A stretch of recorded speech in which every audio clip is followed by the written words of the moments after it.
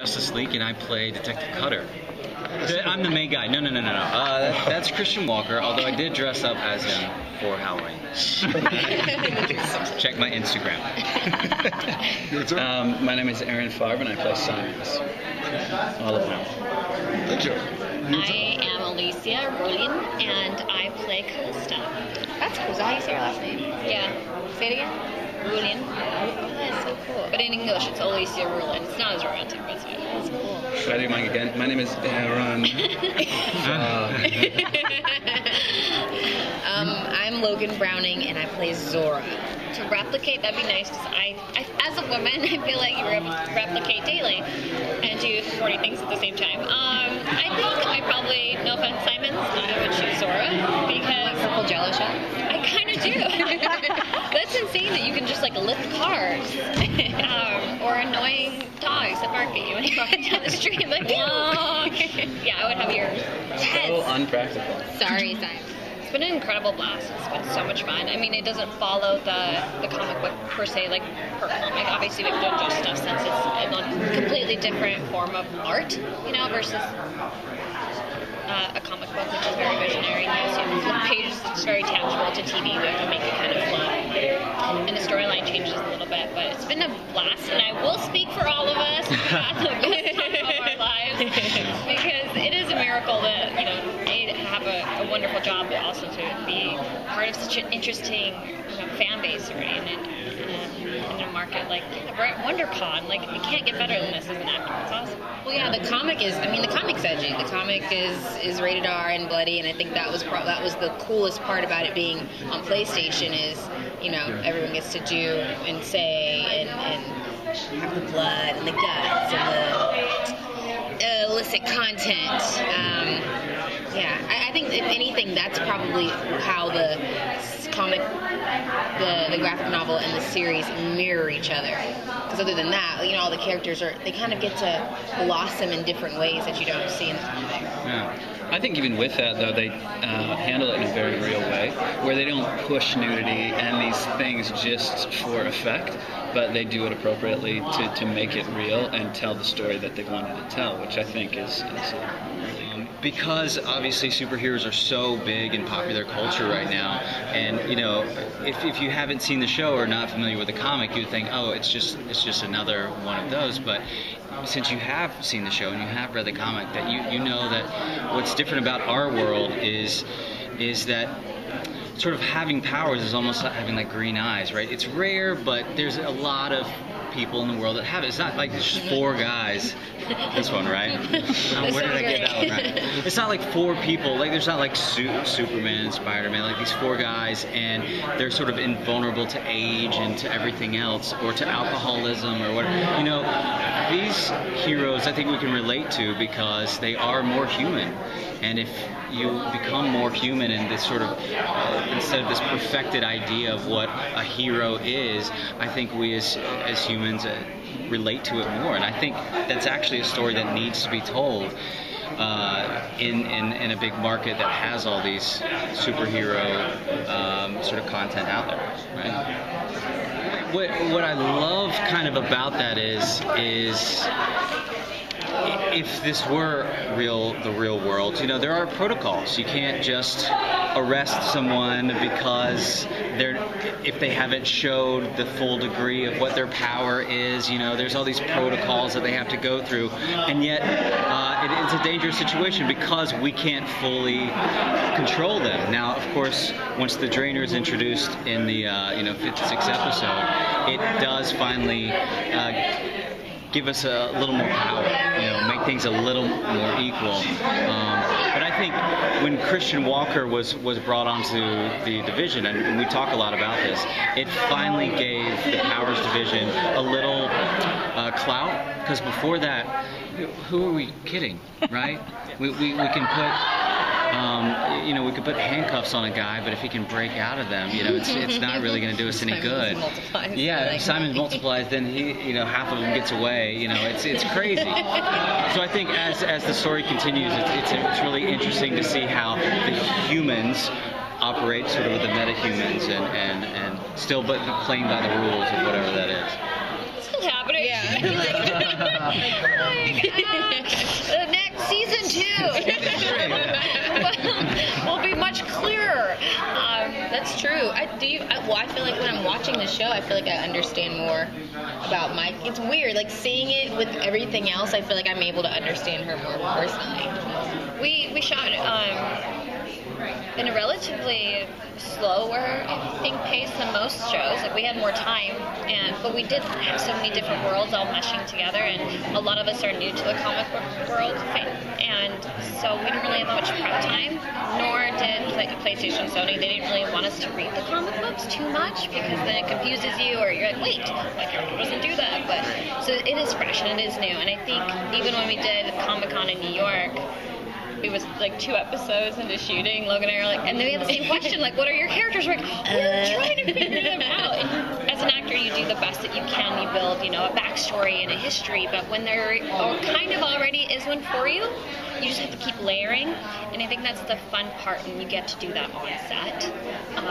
But it, like Logan said, it has been, like, watching it now, we're all just as excited as the fans and, like, any viewer. Because we're like, oh my gosh, oh yeah, I did that choice. Oh, it does make sense. And you get more and more excited. I think that's why we've been talking about, like, if and when we get season 2, you want to, propel forward. You want to move on those initial steps that you took in season 1. You're like, oh, because I was right. That feels natural. So it's just really exciting. Yeah.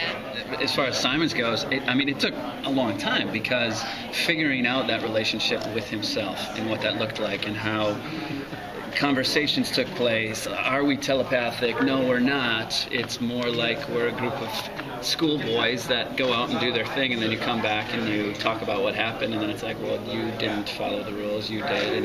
And that was a fun universe to unfold and talk through that with Charlie and really decide on what this character was or wasn't as far as his powers. I mean, think of a group of friends that go out and do their thing, they come back and talk. Well, we don't need to talk because now I see their memories, so I know what has happened.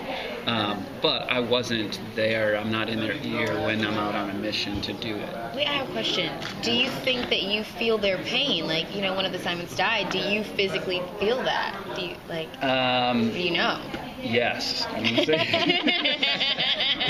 It doesn't kill me, but there is a moment in 6 when you see the reabsorption of one of me, and there is that look. And we shot that a few different ways, and we didn't play it up in this huge way, in the way that it was released. But yes, that was something we talked about. What's going on with Wolfe? I mean, he got away, he got caught again. How do you keep a beast like that caged up for very long?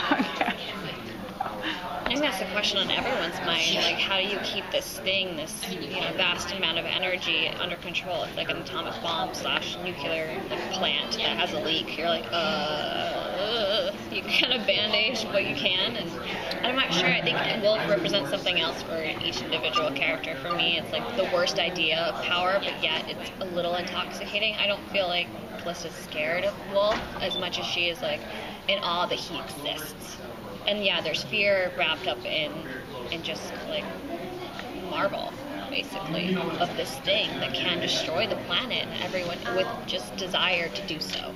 And for someone that craves power so much and craves control so much, to know that that is the ultimate and it's alive and can get out right now, it's just like, it freezes you. What the scariest thing for us in the Powers division is what he's doing right now, what was shown in episode 6, is that now he's getting out there and putting a public face to this sort of power drainer scenario. And I know for Cutter, like, it's extremely frustrating because as any sort of police officer or anybody else will tell you, sometimes it's easy to catch the bad guy. It's harder to put them away because of all the red tape. And so it would have been easier if we could have just taken him out while he had escaped, right? But now he's out there, and we have such a cop. It's not. What's that? Like, it's hard to put him away. It's so cop. Let me tell you something. So Justice is still a character. Yeah. Well, my dad was a police officer. He was a detective. Yeah. So I know all about that red tape. Okay, Olessya just said that we all have completely different perspectives and relationships with Wolfe, and it's so true. Yeah. I mean, for Zora, she thinks she could. I mean, what That's your crazy ticket to person? famousness. What person thinks she can take a flesh-eating monster? Like, why does she think she can take him? And it's one of those. I think it's that childlike syndrome where you have no fear when you're a kid. And you're like, I can do anything. Yeah, I was born for this. I got this in the bag. It's like. Cut you off. Sorry, we got excited. Enough about that red tape. Off. Anyway, I'll show you red so tape. there's red tape. Sorry, that's I used to call myself the Flash. Oh, jeez. I think the best answer to this question is not my answer. Wolfe gave me this answer one day when we were having dinner. Eddie Izzard and I just went out to dinner, and it's like, what do you think about Calista? This is like episode 1, and we're still trying to figure out our relationship. And he's like, no, you're the audience. I was like, oh. He's like, your character is the audience. You get to bounce between all of these little groups and open little doors, and everyone gets to see it, but you're not really connected to any of it. And I was like, oh my gosh, thank you so much, because that was the answer I was looking for. And I think that's what Calista is. She doesn't belong anywhere. And a lot of us, as we grow and mature, we're constantly going to different groups and different circles in our life, right? Ideally, to try to find ourselves. But the truth of it is you're always alone, and you have to be okay with it, and that's something that Calista hasn't learned yet. And she's in the journey of that. So it's been, I think, a very bumpy road for Calista to go and kind of see the cops and kind of be in Johnny's and Simon's world, but it's a little too dark, and Retro Girl rejects me, basically, so that's not it. And that fame, although it looks appealing, now I see that it's very gilded. And obviously Zora's not my pal, and the wannabe kids have nothing to do with me. So it has been a bumpy but very educational road. And I think now that we're almost, at episode 7, it's made Calista so strong and incredibly task-oriented, I guess. And not that she manipulates with bad intentions. I think she does manipulate situations, but to survive. And you can't. I don't really judge survival in a negative way. Like, well, she doesn't know any better. She's trying, but it is a very twisted turn for her. Lots of good answer. And we learned a lot just now. Yeah. Sorry. Hey, you're welcome. Yeah, thank you. I worked on a episode or 2 of Grimm and got eaten by a creature. Was playing an FBI guy, so I was. Yes, it was. I wasn't the one in the screen suit. Butchering that. They didn't pay fine my post that time. Back to the red tape. I have a small sci-fi background, but I've never played. I was in the Secret Circle. Kevin Williamson. I was going out for one of the witches, and just things changed, and so I ended up going back and played the only mere mortal on the show, which actually ended up being way more fun playing a mortal with all the witches, because I have this, they have this secret they're keeping from me, and I'm like, I think you guys might be doing something weird in high school, what? So that was cool. And, Kevin Williamson is just dope in general. I love everything he does.